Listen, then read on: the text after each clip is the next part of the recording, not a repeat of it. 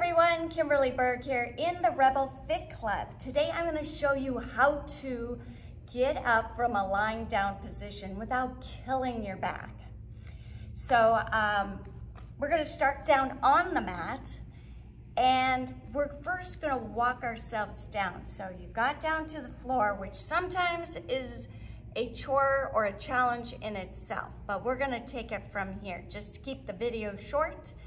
So we're going to roll onto our side, walk yourself down onto your shoulder and roll over on your back. And then from here you can do your bridges or whatever you're doing down here. Maybe you just are practicing getting up and down.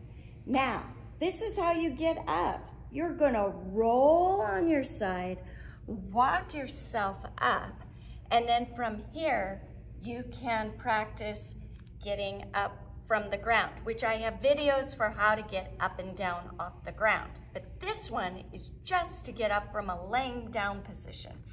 So again, you're on your hip, you're gonna walk yourself down to your shoulder and then over on your back to get up.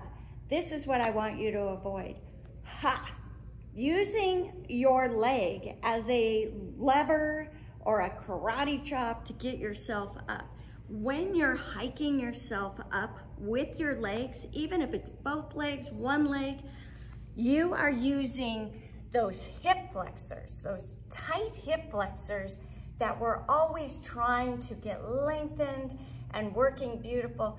You're using them to bring yourself up. And then remember always that the hip flexors go from the front, cross over the pelvis, and attach way up here. So when you're using your leg, you're actually pulling your spine along with you. It is not the correct way to get up. Always pretend like you have abdominal surgery when you're laying down. So you're here, you're gonna roll on your side. Your arms are gonna help walk you back up. So that is my quick hit for today. We're not gonna get up using our legs. We're going to roll on our side and come up. If you like my video, hit the subscribe button and go to our website at rebelfitclub.com where you can fill out a questionnaire, contact me, look at our website. It is hopeful, it's filled with hope. Please call me and I would be happy to tell you how exercise can change this game for you. You don't have to struggle. You don't have to feel like you don't have any power over Parkinson's. Remember, you have the control. You just have to put in the work and we make it fun.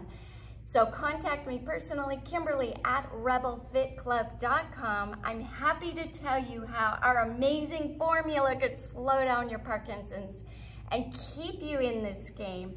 Thank you so much for watching, and as always, you go forth and conquer.